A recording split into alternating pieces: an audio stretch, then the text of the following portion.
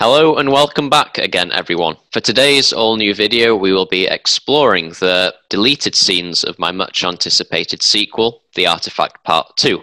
And today's guest, I'm joined by the original antagonist of The Artifact 2. It is Mr. Ben Mancais. Hello. Some of our viewers might know you from Plagiarism Pictures, your Instagram film creation service. Would you like to tell us a bit about that? We just kind of take the out of films. It's not very good, to be honest. The production value is poor. The actors are awful. It's on Instagram. Give that a watch if you can be bothered. And of course, your rip-off of The Artifact, The Shartifact. The rip-off of The Artifact, The Shartifact is on Plagiarism Pictures on Instagram. Yeah, it's a masterpiece. So definitely give them a look. So I think we should jump right in to the deleted scenes. And we're going to be showing you a scene now, which was originally shot many, many months ago with Finley McCall-Smith and Thomas Mountain. With some story changes, it's now not going to make it into the final film, unfortunately. We begin this scene with Thomas suddenly appearing in front of the camera, and that was a nod to Star Wars Episode 7 in the desert on Jakku. The idea was that he's going into the future. What, where there's roads? Yes. Okay. The white very clearly against the black of the thief laying against the road.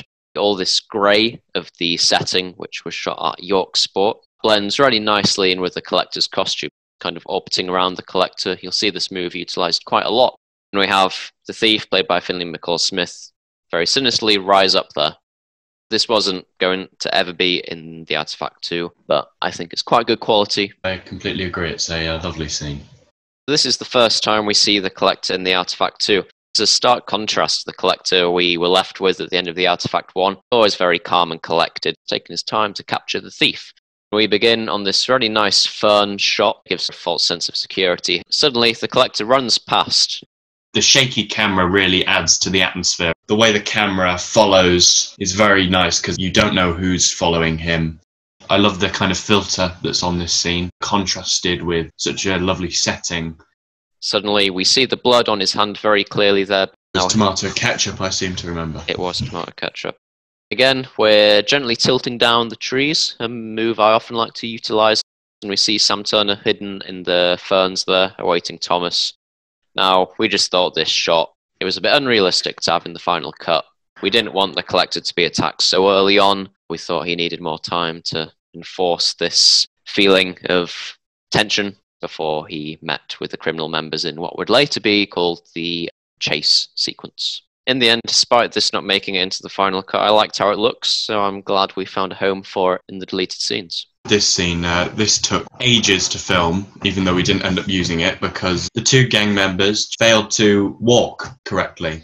And we had James Hopkinson and Sam Turner. They both had to turn towards each other to suggest that they were the best of the best, so everything had to be timed perfectly. Yeah, we had to wait for about an hour because there were people constantly walking and Ollie didn't want them in the shot.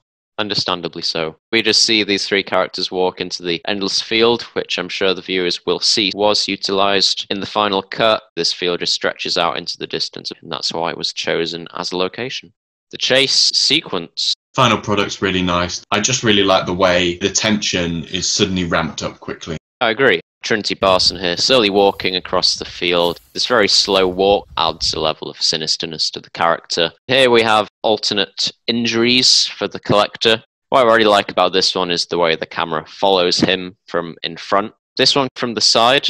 I like how the camera kind of drifts after we see the Collector fall over. The third option here. Ben, that is you. Doesn't even look like me. You're all decked out in your balaclava gear, that's why. I do like the ending of this scene particularly. We did do this shot again, just with a longer tracking shot of Sam Turner's feet. It's just longer to build up the tension more before that knocking out. Yeah. Unfortunately, Ben's feet didn't make it in this occasion, but I'm sure the viewers will understand in the final cut. I'm sad that didn't make it in because I do love the suddenness of it and the way it suddenly cuts. Ollie kept making him put his ketchupy hand all over his shirt. Well, the things we do for the job, really. So, the confrontation sequence begin with Thomas dragged by Will Nicholson and Mia. In the final cut, he was dropped with a lot more violence. Here we see Finn emerge from the mounds. In the final cut, something very similar happens. It's just we have three gang members, and Thomas stands up to meet him. But I really like the way he very sinisterly emerges. I just think the seclusion of the setting really adds to the intentions behind such a complicated plan, which we will find out in the Artifact 2 when it is released, but it's a very interesting dynamic. So, I hope you've all enjoyed today's deleted scene exploration with Ben Mancais. Thank you for guest starring, Ben.